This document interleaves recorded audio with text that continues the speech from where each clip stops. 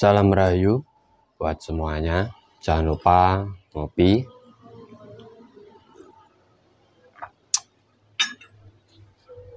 Di saat kita sedang marah, kita sedang sakit hati, terkadang kita tidak terkontrol emosi kita. Dari kekuatan rasa yang luar biasa ini, terkadang juga muncul pemikiran ataupun ucapan yang sangat tidak baik terhadap orang-orang yang menyakiti kita. Namanya juga orang marah, namanya juga orang tersakiti. Terkadang itu refleks dalam diri kita, karena manusiawi. Semua orang pasti memiliki rasa sakit hati, rasa benci apabila disakiti oleh orang lain. Di saat kita tersakiti, di saat kita sedang membenci atau memiliki dendam kepada orang lain,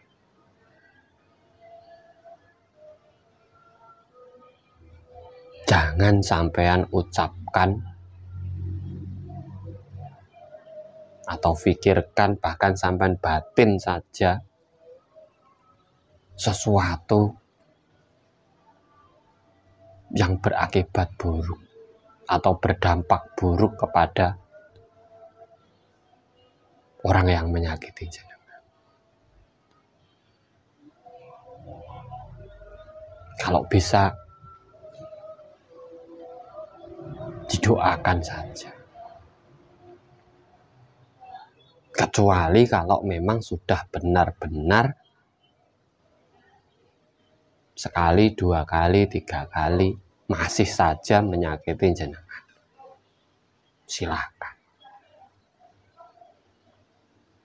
Saat marah, emosi tinggi, nah, tarik nafas, simpan di dada, tumpukan titik fokus kepada target tadi, batin, atau ucapkan atau pikirkan apa yang sampean kehendaki pada si dia. Nanti sampean lihat sendiri. Tapi kalau selama masih bisa dimaafkan, apalagi kita sebagai orang tua kepada anak-anak kita, memang terkadang anak itu menjengkelkan, terkadang juga susah diomongi ataupun dinasihati. Di saat anak-anak kita menyakiti hati kita, kalau bisa tarik nafas, simpan dada, batin, ucapkan, pikiran, tapi yang baik. Kamu jadi anak sukses, hidupmu akan makmur. Jangan yang buruk-buruk. Karena apa? Nanti di saat anak kita mengalami hal-hal yang buruk, kita juga yang susah.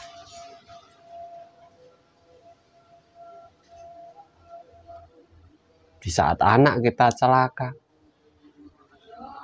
kita juga yang susah. Karena di saat orang marah, orang sakit hati, orang teraniaya, antara pikiran, ucapan, dan hati itu sinkron, jadi satu. Makanya apapun yang dia ucapkan itu bisa jadi kenyataan. Bahkan tidak usah diucapkan, dibatin saja itu bisa terjadi. Apalagi orang tua ke anak. Makanya kalau ada orang tua di saat marah ngomong anaknya bodoh kamu, anaknya bodoh beneran, ya jangan sampean salahkan. itu dari kata-kata jenengan sendiri sebagai seorang orang tua. Makanya di sini saya sarankan khususnya kita sebagai pendidik, pencerah atau pembimbing bagi anak-anak kita, di saat sakit hati, di saat emosi kita lagi naik, alangkah baiknya kita batin, kita ucapkan, kita pikirkan itu hal-hal yang kedepannya bisa memberi kebaikan pada anak tersebut. Nanti kalau anak kita bahagia, anak kita makmur, anak kita sukses, ya kita juga yang merasakan. Karena di saat kita marah, doa kita itu cepat terkabul. Ya karena sinkronnya ini tadi, antara rasa, ucapan, dan pikiran. Siapa tahu dengan dorongan emosi yang tinggi ini, di saat kita mengucapkan, dan nanti bisa jadi kenyataan pada anak kita. Nah, kan lebih baik daripada kita mengucapkan kata-kata yang tidak pantas, kata-kata yang buruk. Nah, itu untuk anak. Kalau untuk orang lain ya seperti itu juga. Selama masih bisa dimaafkan, kita pikirkan, belum keterlaluan, ya kita maafkan, kita doakan aja yang terbaik. Tapi kalau memang sudah benar-benar, sudah sekali, 2 kali, 3 kali, masih saja seperti itu,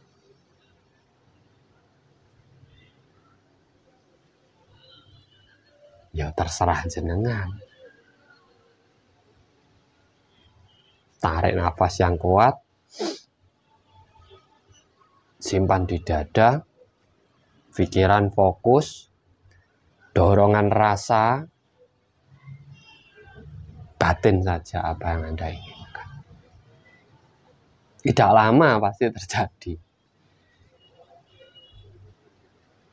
Itu sebenarnya penyambungan frekuensi yang luar biasa. Jadi jangan dilakukan di saat marah. Takutnya nanti yang kita tuju itu benar-benar celaka. Apabila Anda ingin mereda marah jenengan, ya tarik. Napas lewat hidung, simpan di dada, keluarkan lewat mulut pelan-pelan. Nah, ini menghilangkan energi, kemarahan kita. Lakukan 3 kali, itu nanti marah sampan akan menurun, emosi sampan akan menurun. Nah, ini semoga bermanfaat buat panjenengan. Ingat, di saat kita marah, hati, mulut, dan pikiran kita itu sinkron. Ucapkan yang baik untuk anak-anak kita ataupun untuk orang-orang yang kita benci. Karena di saat sampean ucapkan atau sampean batin saja hal yang buruk, maka itu akan terjadi pada mereka. Salam cerdas, salam rahayu, rahayu, rahayu sagung.